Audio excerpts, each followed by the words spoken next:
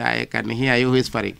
Interviews for the position of the director of the Directorate of Criminal Investigations held yesterday by the National Police Service Commission saw 10 candidates shortlisted and interviewed for the position. The list had very able, very competent applicants, and the best of all, whom we still don't know up to now, will be known perhaps when we have finished the exercise. Today, 3 names were forwarded to the President and are awaiting deliberation and further guidance.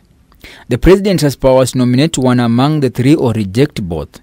If all the 3 are rejected, the National Police Service Commission will have to schedule new interviews for the same. If the President nominates one among the 3, the nominee will undergo vetting process in the Parliament before being sworn in as the 16th Director of the DCI. The President has until Friday to pronounce himself on the matter, following the period of 14 days since the resignation of former Director DCI George Kinoti. The 3 recommended for the position of the DCI boss are Amin Ibrahim Mohammed, Gideon Nyale Munga, and David Kipkosgei Birech.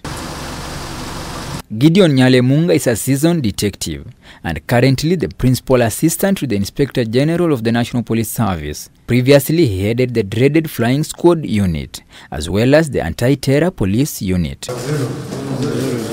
Amin Ibrahim Mohammed, also a detective, is the current Director Internal Affairs unit within the National Police Service. I'm one of the candidates having been shortlisted to come and attend the interview for the DCI.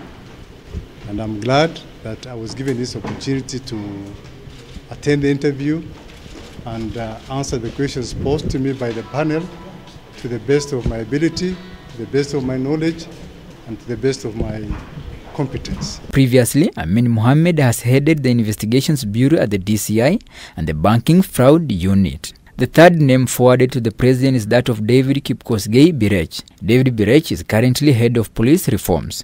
Tonight, the President will be making deliberations on what next to the 3 names before the Friday deadline. Franklin Wala, K24 TV.